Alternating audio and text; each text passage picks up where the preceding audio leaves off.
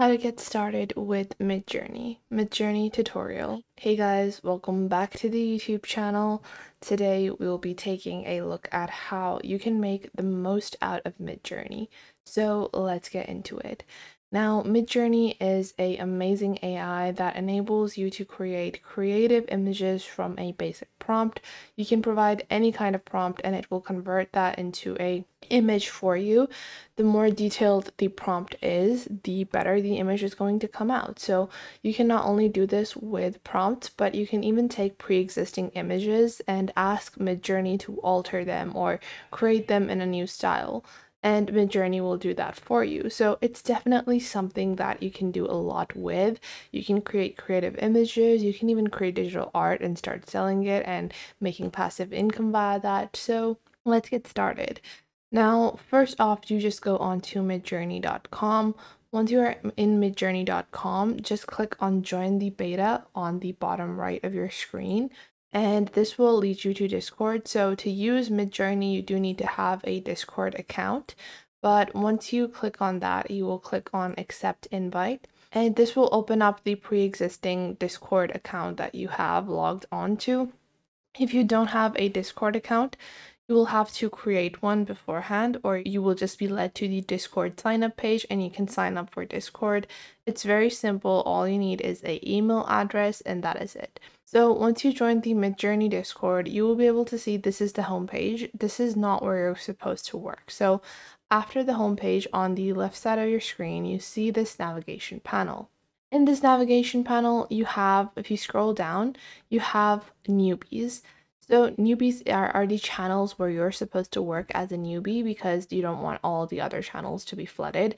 You get multiple different, updates from the bug reporting, the AI moderation, the rules section, getting started section. All of that is where you get, basic info. But generally, all you have to do is get started on the newbie section.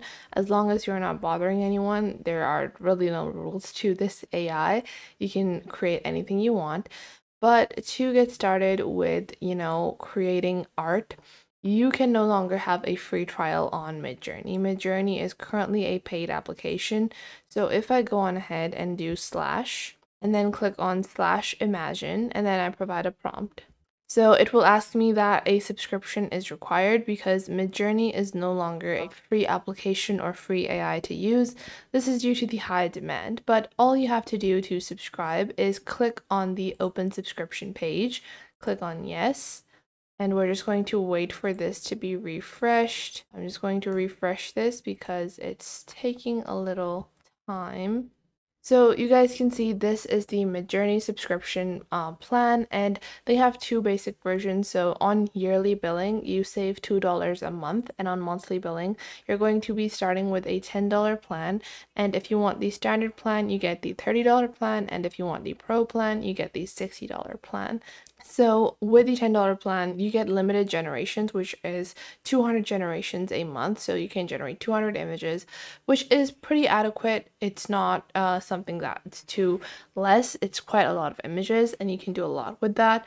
Then you also have general commercial terms. You have access to member gallery, optional credit top-ups, and 3 concurrent fast jobs. Then you have the standard plan starting with 15-hour fast generations. You have unlimited relaxed generation, so you can basically generate as many images as you want on the standard plan.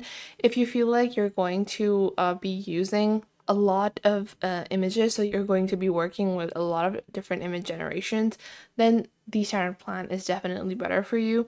And then you have the pro plan where you have unlimited relaxed generations with 30 hours of fast generations and 12 concurrent fast jobs, stealth image generation, credit top-ups, and access to member gallery. So we're just going to click on subscribe on the basic plan. So I'm just going to refresh it because I'm having some issues in checkout, but so over here, I have just completed my purchase of Midjourney. This is your confirmation page. The previous page was my checkout page. You can pay via card or you can also pay via the Cash app. And I've just completed payment. So after that, it is just going to close up like that. And just like that, you have all of your information. So now that we have my subscription plan bot on our Midjourney, we can get started with creating on Midjourney. So now, when you go onto the Midjourney bot, you guys can see if I go onto the newbies section now, I can go ahead and type in slash and you get the basic imagine prompt, which is the basic prompt by Midjourney. And then you can enter any kind of prompt. So let's say I want to create a cover photo for, let's say I want a profile image for, a art profile. So I've sent my command and the prompt is a girl in a Japanese street with long hair wearing a Japanese school uniform walking away with a hazy sunset. So I've just provided this prompt and it is going to get started with creating our little prompt. You can see it is now being generated and we're just going to wait for this to be completed. So it's going to take a couple of seconds. It's ready and we're just waiting for it to be completed, and it will give you 4 different variations of the same item. So let's wait for this to be completed. Now you guys can see that it's going to give you four different variations of the same item. You guys can see this has now been completed. This was our image. Let's just take a look. This is our image over here and it looks very amazing. Now there are 2 different things you can do with this. You can build more variations of a specific version. So let's say I really like this, but I want a different version of this. But you can do that, but if you like one of these pictures and you just want to, zoom in and get the full quality picture, then you can just click on U1. So U1 is this one, U2 is this one, U3 is this one, U4 is this one, and you can go on ahead and choose to enhance that image and get the full version of that image. Let's say I want to create more variations, and let's say I want to create more variations of the first one.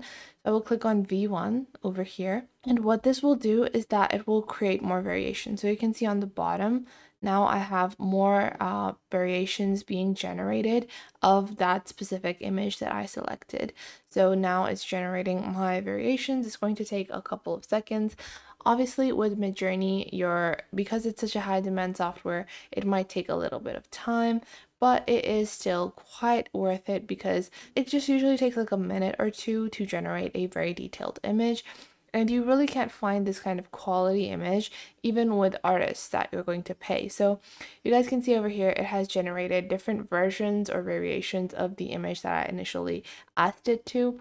And after these variations, whichever one I want, I can even add further information in the prompt so it can customize it accordingly. Or I can even just basically ask it to redo it, and I can click this button and it will regenerate my prompt in a different manner. I can also just enhance any of these images and use those. So this is how you can get started with Midjourney. It definitely is one of the most amazing tools out there. The power of AI is really emphasized with Midjourney, and I have a couple of other videos on how you can use Midjourney not in this newbies chat, but have your own private Midjourney server. So make sure to check those out as well, and I will catch you guys in the next video.